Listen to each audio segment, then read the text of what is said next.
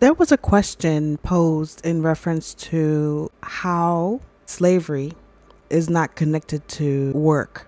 But we're going to have to go into a little bit more of a history, a bigger understanding. I'm going to start from the beginning. In the video, I mentioned that men created slavery.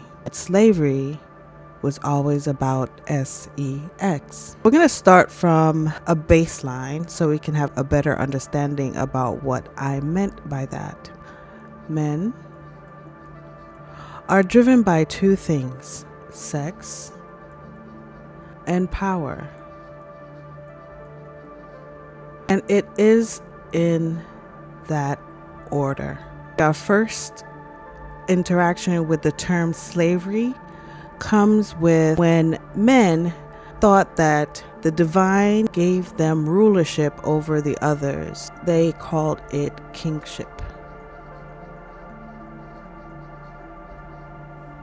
Kingship came from the idea that the divine, i.e., religion, also happened here as well. Kingship was directly related to religion, and as such, they have the divine right over others.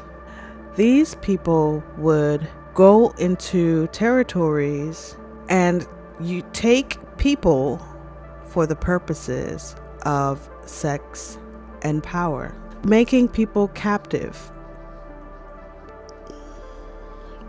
They would go and catch these people, bring them to their territory from the other villages. They would be kept as maidservants. The males, they just called them slaves, and the children, they would just call them slaves, which history does not clarify. What were these? Let's talk about it. A maidservant, i.e., female slave, she could be called a concubine. She was someone that was taken as a person that you can have S3X with. She would have the children of the king or whomever the king gave her to, and she could be part of his concubinage. A lot of these people were parts of what were called harems, depending on the culture of the people. So these people come directly up under the idea of sex. Of course, there's nobody having sex all day long. So while they are not doing that, of course, they would be utilized for their services to help keep the place clean and do whatever needed to be done in the house to keep the house running. Because, of course, with the advent of more people, there's going to be more mess. And now we're going to have these people be the servant part as far as getting things in order in the house. But a lot of emphasis wasn't placed on what these were in historic times. Of course, children were vital because till today, they are used and abused for, yes, sex and power. Okay. Men. Now, when we talk about the men for the king, okay, there were a few titles given to these male slaves. They were called bondsmen. They may have been called the chambermen.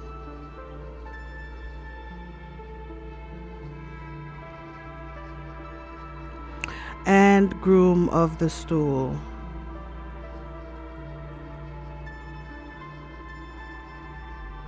This is shrouded in mystery, a lot more mystery than we know about. Just like today, there are many men who engage in S3X with other men. And we're going to go more into detail as to how we can uncover what the term slave actually means. Now, mind you, when these captives come into the territory of the new king, these were the first that were selected from the king, and others could be sold to others, okay? But of course, within the kingdom, there are also other regiments of people that would be captured and utilized for their services as well. So those come more under the item or the authority of the power dynamic. And those could be people who they took for their military, merchants. These are agents of the royalty. They could also be craftsmen.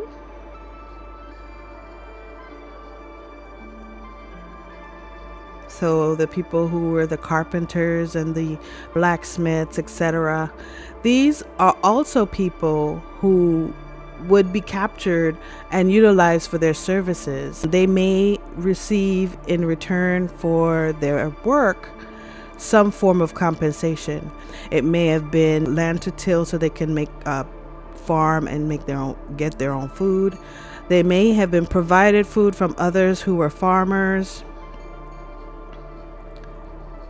that would provide the food in exchange for work or whatever was done. There were more in what we would call the servant apprenticeship.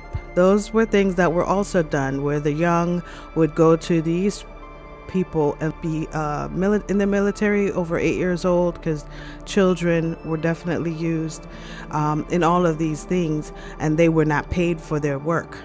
This more so deals with the power segment. However, a lot has not been talked about in reference to how the sex is the main driver and power secondary. Now I'm going to give you a quick disclaimer. When I was going to school, they taught me how to read for understanding, not just to read to know what it says. There's a big difference between reading comprehension and just reading to see words. We're going to have to do a deep dive here because these terms are shrouded in a ton of mystery for some reason. So we're going to start off with the term maidservant. If you look up maidservant in the dictionary, you will see this is the Merriam-Webster dictionary, and it gives you just a basic definition. That's quite basic, yes. We're going to do some investigation because there is much more to this term than meets the eye. We will find that if you just go to the dictionary and look up a word, you will miss the context of most of what it really means. Maidservant. Here are some synonyms of maidservant: biddy, chairwoman; handmaid, housekeeper, maid; wench, char, handmaiden; housegirl, housemaid; and skivvy. Now, those may just seem like words to you and to me too.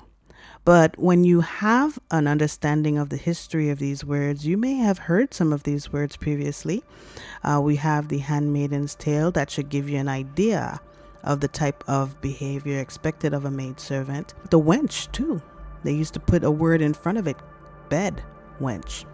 But these are just basic understandings, and if you have no understanding of the depth of the words that are being used here, you are going to miss the big picture.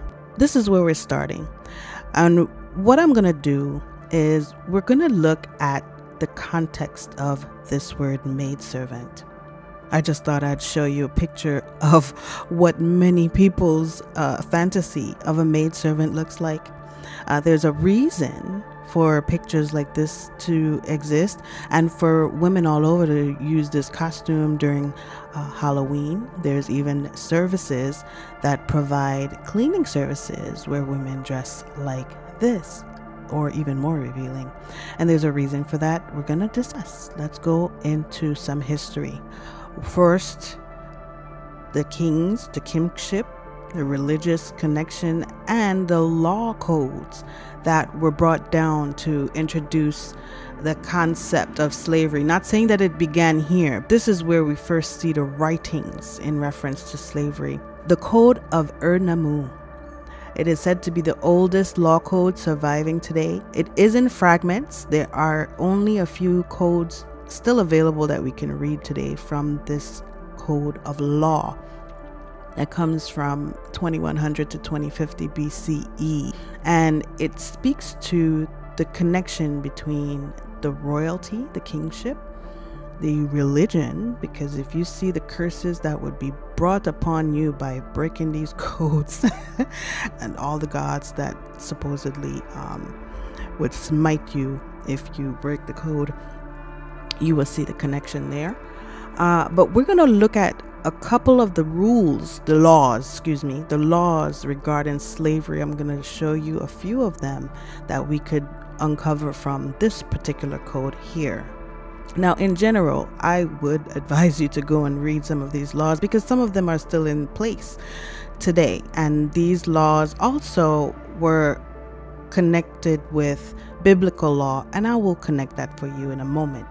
But let us look at just the idea of some of what was talked about in the Code of Ur-Nammu. We have here, if a slave marries a slave and then is set free, he does not leave the household. If a slave marries a native, i.e. a free person, a person who was not captured and brought into the king's territory, then he or she is to hand the firstborn over to his owner. Okay, so in this depiction, it gives us an idea of some of the codes that we talk about as far as slavery itself, the term itself.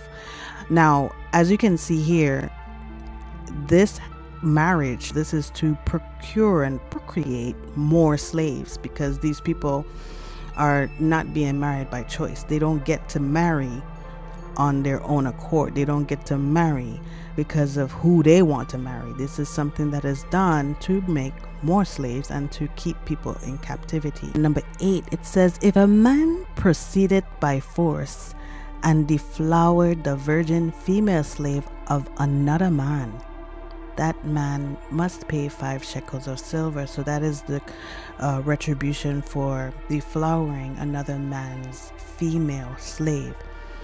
Now again, I know this is still kind of in the air, but we're going to go deeper, okay? Stick with me.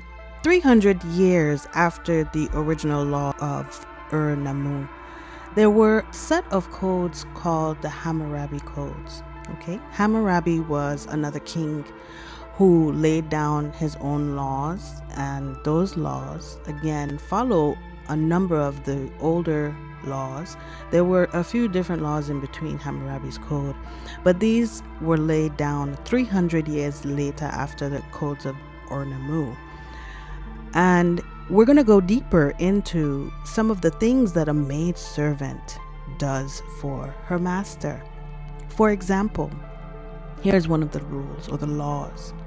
It says, but if a father during his lifetime have not said to the children which the maid servant bore him, my children, after the father dies, the children of the maid servant shall not share in the goods of the father's house with the children of the wife. Let's pause there for a second. Now, if this maid servant is only the house cleaner, is only the cook, is only the person who helps keep the house, why are there laws in reference to the children she bores to her master? It says the maidservant and her children shall be given their freedom. Okay, this is if the master says that her children are my children during his time living. Now the children of the wife may not lay claim to the children of the maidservant for service. They no longer move forward in slavery. I'm going to make this very, very clear, because It seems like they want to just say a maidservant is just a slave, a female slave. What does that mean? What is a female slave? This is a person that has children for the master. Another code, number 213 and 214. It talks about if a man strikes the maidservant of a man, if he strikes the maidservant of a man and she loses her child, he shall pay 2 shekels in money. If the maidservant dies, he shall pay 1/3 of a mina. Now those numbers, we'll see, those are lesser than the wife. A wife is also a servant. She is just given a bit more authority than the maidservant if she bore children to her husband, as we will see later. If she does not bear children to her husband, the maidservant has quite a big value to the master. He shall pay the master a certain fee, and most often it's because that child belongs to the master and is going to be born a slave unless the master says, my child. So coming from some of the information in the Hammurabi's Code, we can see here what the woman's rights were in this codex. It explains that a woman enters into marriage through a contract arranged by her family till today. I think in the West, the woman's family would pay for the wedding. And from what I understand, in India, the same goes. The woman's family would give a dowry to the man and his family. I think in Africa, they do it the opposite, where the man's family would pay a dowry to the woman's family. It is said here in this particular codex that she came with a dowry, and the gifts given by the groom to the bride also came with her. So in this case, this woman would enter through contract, and she would be the one bringing a dowry to the groom.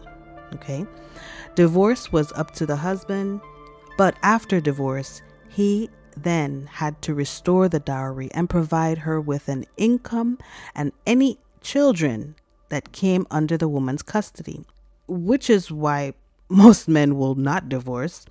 And until today, they are fighting this same premise, because at this time it was up to the husband. Women didn't have the right to ask for divorce like they do today. But after divorce, he had to restore her with the dowry she brought and provide her with an income, and any children that was procured during their marriage would come under the woman's custody, which it's a bit different in traditionally African cultures. However, if the woman was considered a bad wife, she might be sent away, or and this bad wife, you see it's in quote unquote, okay? This is by the words of the husband, because it's his decision to call her a bad wife. Let's not forget. Or made a slave in the husband's house. So the wife can be demoted to a slave in her husband's house. Okay? Okay, so what does that mean? What is the difference between a wife and a slave? Not much. Maybe the title. Okay. If a wife brought action against her husband for cruelty and neglect, she could have a legal separation if the case was proved. Okay. Now, could you imagine how she would prove that? Could you just give me an idea of what you think in those times when women really, this was an overthrow of everything that was egalitarian and matriarchal? Could you imagine what she would have to do to separate and prove her neglect and the cruelty get done to her by her husband? Again, I'm going to recommend you go and read all of the codes of Hammurabi, because you will find some very interesting rules and laws in that code as far as how people are, I guess you could say, tried for their offenses. But here is an example. Otherwise, she might be drowned as punishment. Okay? So, a wife who could not prove cruelty and neglect from her husband would be drowned as punishment. Adultery was punished with drowning of both parties unless a husband was willing to pardon his wife. So, I mean, this talk is not necessarily about marriage. So I just wanted to give you an idea of even a wife is a slave with another title. And I want to make it clear that that's what that is. Okay, now in this code, number 146, it says, if a man takes a wife and she gives this man a maidservant as a childbearer, and the maidservant does bear him children, then this maid assumes equality with the wife because she has borne him children. Her master shall not sell her for money, but he may keep her as a slave, reckoning her among the maid servants. If this does not give us a clear understanding that the servitude or the maid service is most focused on her ability to be a childbearer, to bring children to master. Of course, yes, she's going to have to cook and clean and all those other duties.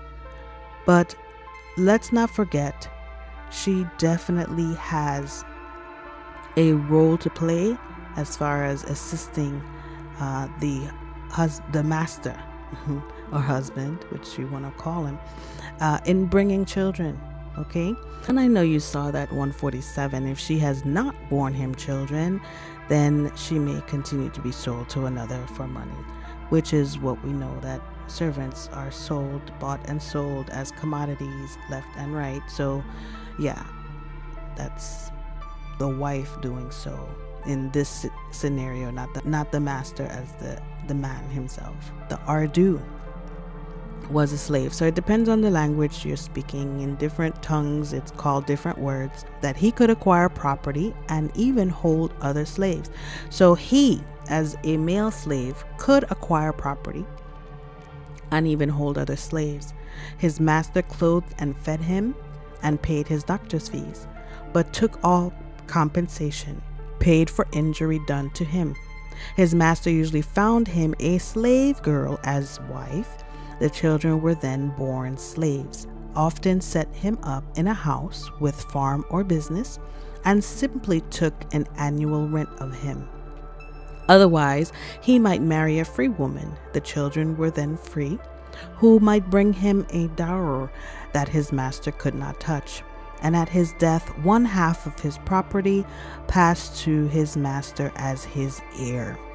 He could acquire his freedom by purchase from his master, or might be freed and dedicated to a temple, or even adopted and made to Amelu and not Muskinu. So those are terms that we're not going to discuss. But this is the idea behind a he slave.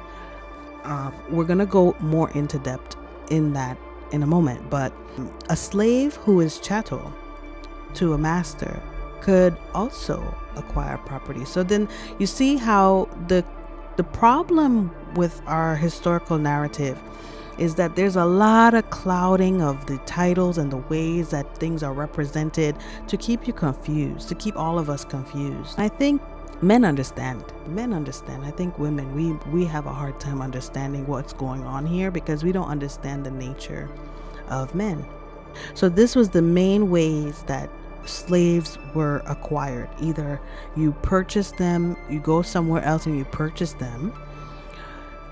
They were captives taken from war between kingdoms, or if a person did a crime, they were to become a slave. Okay, as I mentioned before, men would go into other territories and take captives and either keep the first bulk for themselves and sell the rest. Other men would come to purchase slaves. and this would continue territory to territory all across the planet, because there were things to do. Once you have a large group of people now joining a new community, there's going to be a lot to do, and you're going to need workers. So yes, there is a part that has to do with workmanship and having people come and work with no pay or little pay. I'm going to leave this page here. There's a lot that goes into it. I'm not going to read it to you, but you can take a look at some of the other things that were required of these people that were captives, prisoners of war, that come from one kingship to another, and what happened to them. And I do recommend you go onto the Hammurabi Code and read through the information in regards to the temple. I just left a small snippet here. I'm not going to read this too, because this is not what this is about. Maybe I can do, if you request it in the comments, I can do a whole nother video in reference to the temple and the religious part that connects the kingship and connects slavery, and how men utilize this to overthrow the planet. But we are just here to give the basics in reference to slavery. I'm going to keep going. Now, I know some of you might be saying, what is this Hammurabi Code? What is the Code of Ur-Nammu? But most people, they give all of the credence to the Bible. So we're going to talk about the maidservant in reference to your holy book, the Bible. Okay, this is just a basic overview of what they called the maidservant. Gives us a clue as to her role in the Bible.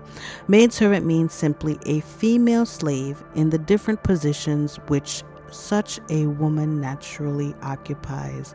Those are very cryptic words, because if you hear a lot of people till today talk about what role a woman, quote unquote, naturally occupies, giving birth, which again rolls it back to sex, because a woman has no other value other than to make children, right? It says here they were the property of their masters, sometimes held the position of concubine. There is no other terminology for what a concubine is other than a sex worker. Daughters might be sold by their fathers into this condition. This is very clear. Slavery, kingship, men's power and control, men's urge, their motivating force being sex and power, and why a maidservant's role is what it is. Now here is a reference from the Jewish Encyclopedia, and this is redirected from the term bondman. And I'm going to uncover bondman separately, but we're getting the introduction as to the connection between the maidservant and the bondman. Here, where the word ibed, the Hebrew word, really means slave, but the Bible renders it servant. So it's telling you here that a bondman, his condition is far above that of slavery. Where real slaves are referenced to, English versions generally use bondman for ibed and bondwoman or bondmaid for the corresponding feminines. The duty of treating the Hebrew servant and handmaid otherwise than slaves, and above all their retention in service for a limited time only, was deemed by the lawgiver of such importance that the subject was put next to the Decalogue at the very head of civil blah blah blah. Handmaid, we've seen this term, we've seen the term servant, we've seen the term bondsman being compared to bondwoman or bondmaid, and also the feminines, we also see maidservant. So there's a lot of wordplay going on in these descriptions that cause a lot of confusion. But if you are following me and if you are comprehending, you're gonna get what I'm putting down.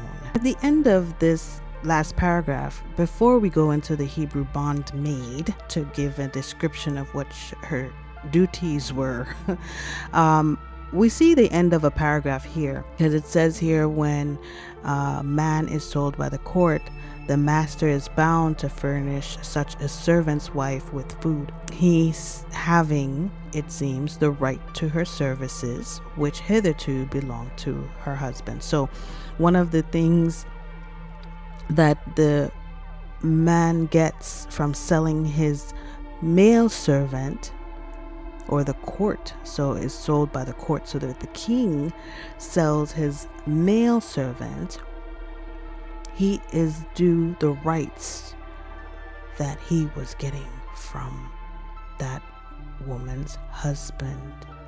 She now belongs to him. She now provides the same services to him. We're going to talk about his services in a moment, but if you're getting what I'm putting down, the Hebrew bondmaid, let's start to read this. According to the tradition, a Hebrew female may not be sold by the court for theft, nor may she sell herself. She may be sold for a bondmaid only in the one way shown, and that means when a man sells his daughter for a bondmaid, quote unquote, maid servant. So according to the tradition, this is the difference between the captives versus the people that are already, like the natives, the people who are in the kingdom that they consider their own. The girl must be sold by her father. The father has this power over his daughter only while she is a minor. That is less than 12 years of age, or at least while she has not bear the signs of puberty. So this man, according to this, it says he should only use this right in the extreme of poverty, and then as a last resort before selling himself. But let's be real. These fathers, before the young lady has reached maturity, that's when he has the right, okay? He has the right to sell his daughter to become a maidservant. Because if it's after puberty, he no longer has that right. Let that sink deep into your understanding. The sale becomes complete by the delivery of money or money's worth through a deed written in the father's name. The girl remains in service at most 6 years, quote unquote, like a manservant. What? No, we know that those girls weren't always discharged, okay? Unless maybe they called her an old maid at that point. Quote unquote, old maid. We wonder where those terms come from. If a master dies, although he leaves a son, she goes free. Why do you think that that's important to know? What does him having a son have to do with her being set free if the master dies? If we didn't understand before, we're going to read exactly what happens to this bondmaid. In quotes, it said, "Thou shalt do likewise to thy bondmaid. But over," end quotes, "but over and above all these paths to liberty, she has another."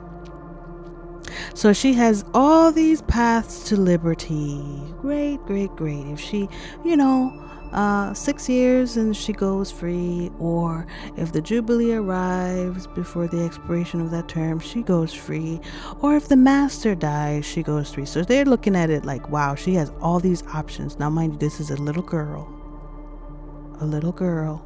prior to the age of puberty, prior to 12 years of age. Okay? As soon as her signs of puberty appear, the master must marry her or must betroth her to his son, or must send her free. S3X. S3X has everything to do with slavery. But I want to bring your attention to the conclusion and the comparison between the bondmaid and the manservant. It is not clear, but you can see if you're reading with comprehension. It says here, in conclusion, it may be said of Hebrew manservants and bondsmaids, okay, that they do not become free by reason of an assault on the part of the master, which results in the loss of an eye or tooth, blah, blah, blah.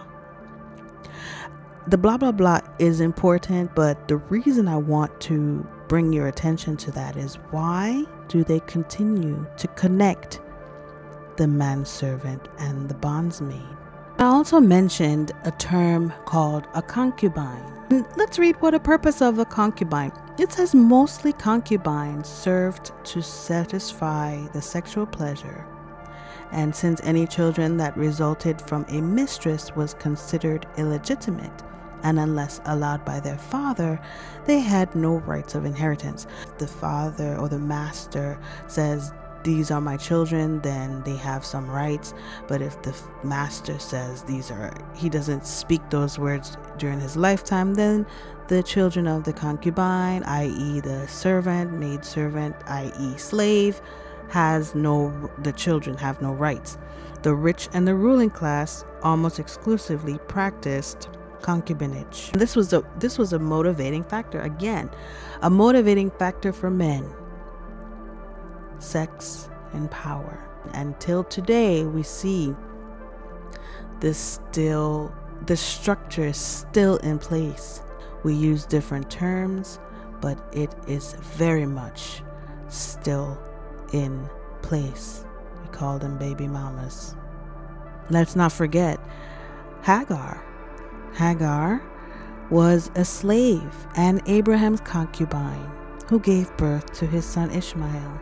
This is definitely copied and produced in your Bible. In many stories, actually.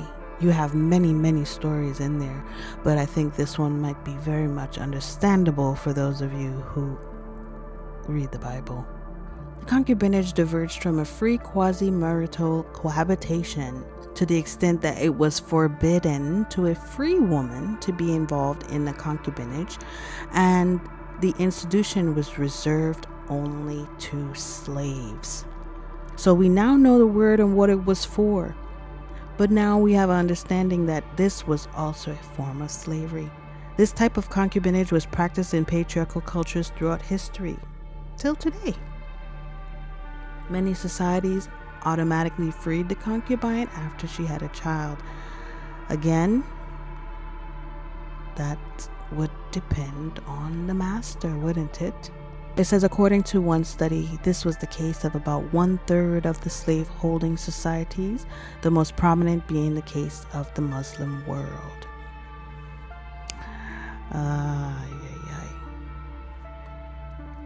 In slave-owning societies, most concubines were slaves. Now, it says, but not all. Let's really think about that. It even lets us know here, dubious and discuss, because they know it's not true. They're putting that and they know it's not true. The feature about concubinage that made it attractive to certain men was that the concubine was dependent on the man. She could be sold or punished at the master's will. That was the prime feature. However, quote unquote, and I will say this really loosely, the practice declined as a result of the abolition of slavery. So nowadays we don't really have the term concubine being used, but I'll tell you, it is still happening till today.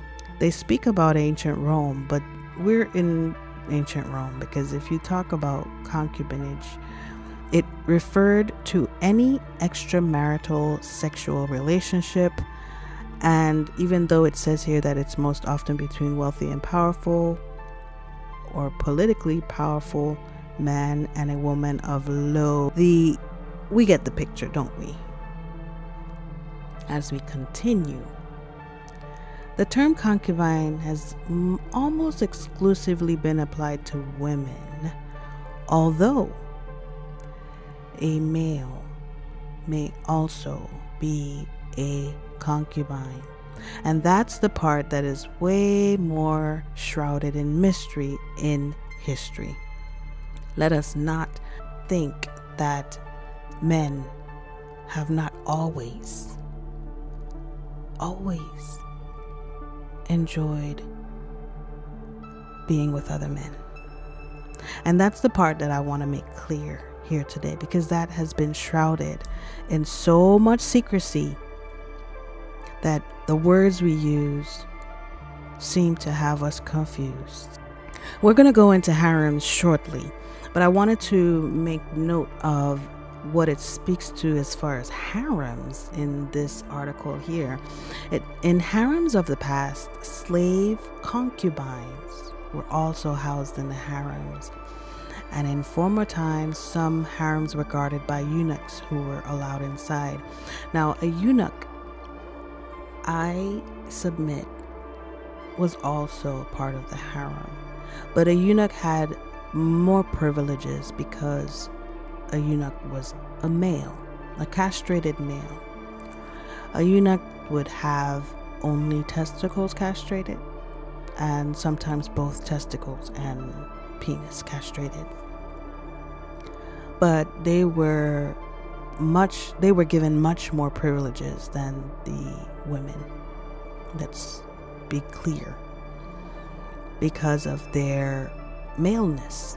They were utilized as servants while they're not doing their duties as a concubine, they were also utilized to guard, quote unquote, the women. Okay. So a harem is, when we look at the definition that is given to us, it's a separate part of a Muslim household reserved for wives, concubines, and female servants. As we know, eunuchs. Okay, let's not forget them because they were also parts of the harem. For a man, this harem idea was also shrouded in mystery because, of course, it is horrible to think of a man having a man in an S3X way. So one of the things that is, part of the power dynamic is for a man to have a harem. But yet we're going to hide the fact that he also has eunuchs in there. Most royal courts had a harem where the ruler's wives and concubines lived with men or in seclusion from the rest of the court in the way associated with the term harem. Now, we're talking about in terms of slavery, we're talking in terms of sex and power, because there were also times in past where women and men held separate quarters. But this is in the terms of the kingship and the captivity and the overthrow of times when women had freedom. This freedom was taken. It says here, the custom of referring to the woman's quarters of the Pharaoh's palace as a harem is therefore apocryphal and has been used because of incorrect assumptions that ancient Egypt was similar to later Islamic harem culture. So I guess this is kind of what that's speaking to. For me, I don't know for a fact that ancient Egypt had the idea of the freedom of the woman, but I think it more so does than any culture that came after it. Women had freedom. Although men have always been motivated by sex and power. There had been a modern trend to refer to the women's quarters of the Pharaoh's palace in ancient Egypt as a harem. We need separation from men most times to be able to keep ourselves going well. While the women and children of the Pharaoh, including his mother and wives, children, had their own living quarters with its own administration in the palace of the Pharaoh, the royal women did not live isolated from contact with men or in seclusion from the rest of the court in the way associated with the term harem, because harem is really a prisoner that doesn't have, again, a slave. They don't have the rights to go as they pleased. Whereas this article is getting us the understanding that although the women and children of the Pharaoh would have their separate quarters, it wasn't in a way where they were enslaved to be secluded from the rest of society. Although most royal courts had a harem where the ruler's wives and concubines lived with female attendants and eunuchs, this term is used to describe the practices in the ancient Near East because of its slavery and its degradation of the freedom of women and some men. And let's not forget the children. These contexts do not specify that children were to utilize for S3X, but let us comprehension. That's all I'll say about that for now. Now, we've talked about the servant, the maidservant. We've talked about the handmaid and all of these terms that we use to explain, and I hope that you understand and have comprehended what I've laid out to this point. Now let's talk about the male servants. When we talk about the manservant, well, this is what Google says is the opposite of the maidservant, okay? Or the opposite gender of the maidservant is the manservant. Going back to Hammurabi's code, I just want to bring forward one of the laws that gave me pause. It says here, if the wife of a man be taken in lying with another man, so if a woman is cheating on her man, they shall bind them and throw them into the water. Again, I do urge you to go and read these codes because they are very eye-opening. But if the husband of the woman, let's understand this clearly. If the master or the husband of the woman, okay, should save his wife, or if the king would save his male servant, he may. Why? When we're talking about a woman laying with another man and the husband saving his wife, why would the king saving his male servant have anything to do with this? The king's male servant is the one sleeping with the man's wife, right? Maybe he is. Or maybe he's his concubine, the king's concubine. Just like the wife is the husband's slave. The bondman. We're given a very basic and generic definition as to what a bondman is. Again, shrouded in mystery, someone bound to labor without wages. Another term for a bondman is a slave or serf. Let's go back to our understanding that we got from our Jewish encyclopedia. Okay, the Jewish encyclopedia, let's remind ourselves what the word bondman speaks to. Okay, the Hebrew word means slave. The Bible refers to it as servant. It is a pious man being servants of the Lord, and courtiers being servants of the king. It is referred to as similar or corresponding to the term for bondwoman or bondmaid, or the feminines, okay? The treatment of the Hebrew servant and handmaid otherwise than as slaves, and above all, their retention in service for a limited time only. So we are coupling the handmaid, the servant, the slave, the bondman. Let's just say, anytime you go into the Bible and you see maidservant, either before or shortly after, the bondsman word is also there associated with it. And lastly, there's so much that we could go into, so we're going to end this discourse talking about the groom of the stool. It was the king's close stool. It is said to be of the English monarchs, but let's not be daft.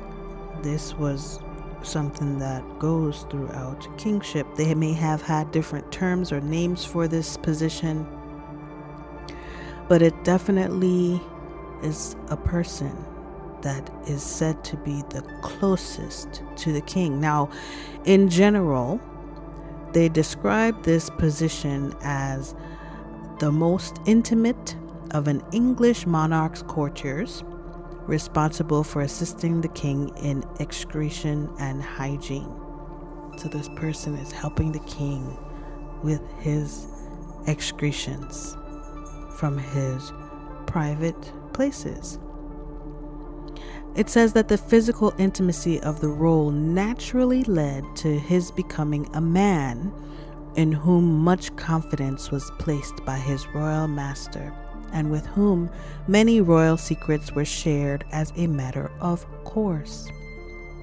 Very intimate position. This person is right there with the king.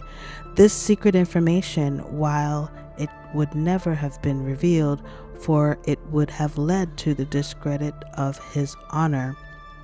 So let's just keep in mind, this is the most intimate. Ever heard of the term pillow talk? Okay.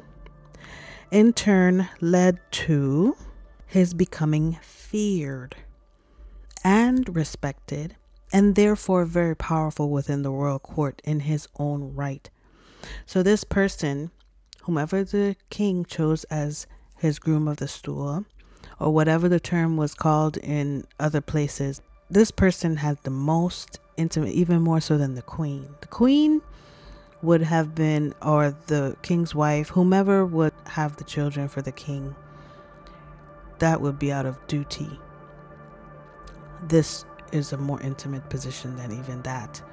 The office developed gradually over decades and centuries into one of the administration of the royal finances, and under Henry VII, the groom of the stool became a powerful official involved in settling national fiscal policy under the chamber system. So remember, I mentioned the chamberman. This is where that ties in together. Now, the groom of the stool was a male servant in the household of the English monarch. And again, don't negate that this position goes for any kingship. The king would always have a right-hand man, as we would call it, and was responsible for assisting the king in his toileting needs. That is code. It is a matter of some debate as to whether the duties involved cleaning the king's anus, but the groom is known to have been responsible for supplying a bowl, water, and towels, and also monitoring the king's diet and bowel movements, and liaising with the royal doctor about the king's health. When you have an understanding of male nature, you can see where this closeness can evolve to. The appellation groom of the close stool derived from the item of furniture used as a toilet. It also appears as groom of the stool, as the word groom comes from the old Low Franconian word groms. By the Tudor age, the role of the groom of the stool was fulfilled by a substantial figure. In the early days of Henry VIII's reign, the title was awarded to court companions of the king who spent time with him in the privy chamber. The privy chamber really had to do with his restroom and bedchamber. This is where the king slept and used the toilet. These were generally the sons of noblemen or important members of gentry. In time, they came to act as virtual personal secretaries to the king, carrying out a variety of administrative tasks within his private rooms. This is even more intimate than anyone else. This person had the king's ear. They also were able to hear the king in his most intimate moments. This position was an especially prized one, as it allowed unobstructed access to the king. David Starkey writes, "The groom of the stool had, to our eyes, the most menial tasks. His standing, though, was the highest." Clearly then, the royal body service must have been seen as entirely honorable, without a trace of the demeaning or the humiliating. And there's a reason for this understanding. Everyone thinks this guy is just wiping the king's bum, but he got the highest standing, especially as another man or boy. You earn a good position. Further, the mere word of the gentleman of the privy chamber was sufficient evidence in itself of the king's will. So all he had to do was say that's his title, and he can give orders, and it was so. The groom of the stool bore the indefinable charisma of the monarchy. The office was exclusively one serving male monarchs. And so, on the ascension of his Elizabeth I of England in 1558, it was replaced by the First Lady of the bedchamber. However, the office effectively came to an end when it was neutralized in 1559, 1 year later. As we can see, the First Lady didn't feel the need to have this position. It just didn't make sense to her. If you go look up the grooms of the stool, you will see there's a long line of grooms of the stool going all throughout the monarchies, till there was a female, a First Lady. In Scotland, the valets of the chamber, like John Gibb, had an equivalent role. On the ascension of James I, the male office was revived. Gentleman of the bedchamber, who always was a great nobleman. He was a great nobleman who had considerable power because of its intimate access to the king. Absolutely. Sex and power. During the reign of Charles I, the term stool appears to have lost its original signification of chair, because that wasn't what was happening. It just had to be the right-hand man or the intimate partner of the king. From 1660, the office of groom of the stool, revived with the restoration of the monarchy, was invariably coupled with that of first gentleman or lady of the bedchamber. As effective head of the royal bedchamber, the groom of the stool was a powerful individual who had the right to attend the monarch at all times and to regulate access to his or her private quarters. This was a servant that had more rights than anyone else in the kingdom. Incongruously, the office of groom of the stool continued in use during the reign of Queen Anne, when it was held by a duchess who combined its duties with those of mistress of the robes. Under the Hanoverians, the groom of the stool began to be named in the London Gazette. In 1726, John Chamberlain wrote that the Lord Chamberlain has oversight of all officers belonging to the King's Chamber, the precinct of the king's bedchamber is wholly under the groom of the stole.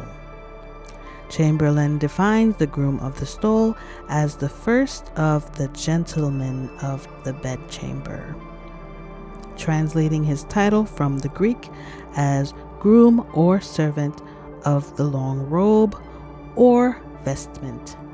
He explains that he has the office and honor to present and put on His Majesty's first garment or shirt every morning, and to order the things of the bedchamber.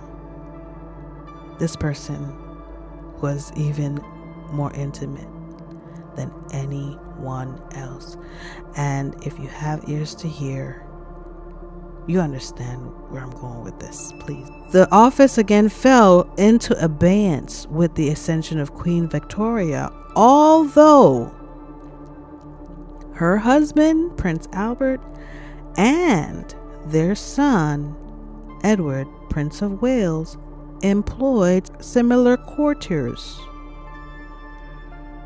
Oh my. So the Queen didn't have any, but her husband and their son had one. They needed help going to the bathroom, getting their shirt on in the morning, someone to help hold their member while they use the bathroom, make sure they have fresh water and towels, and take care of their hygiene, if you know a man's nature. But when Edward acceded to the throne as King Edward VII in 1901, he discontinued the office. As to my premise that men created slavery, slavery has always been about S3X. Yes, power is definitely a part of it. Work is definitely a part of it. But when you understand that the foundational motivation for men is sex and power in that order, it gives you a better idea of why slavery was created, why it continues till today. We don't use the same terminology. Wives, yes, we still use that terminology, and yes, wives are still in very many ways slaves. Concubines, we no longer use that terminology. We just call them baby mamas or mother of your child or mistress. We may use that term, mistress. Harems, well, because of the nuclear family, harems were broken up in many places. Women being in separate quarters, under imprisonment, enslavement, are not as big as it used to be. However, in many cultures, you still have variations of harems where polygamous men might have their wives, instead of giving them each their own homes, he may have them all together in his own harem. Eunuchs, well, we still have men that are moved here and there for the reasons of S3X, whether paid or unpaid. Grooms of the stool, those are just for the people who have money. Sugar daddy doesn't only designate a woman being paid for this type of work. A male could also be a sugar baby. We have all sorts of different terms and different forms of whether payment would be given and it's just a service and they are considered servants or indentured servants, or all of these social media platforms are very sensitive. But we have child tea happening all over the globe, human tea happening all over the globe, S3X happening all over the globe. People are being groomed and moved, and many of them without even knowing that that's what's happening to them. And it is big business till today. Thank you for listening. Leave a comment, subscribe, follow me, and I'll talk to you in the next video.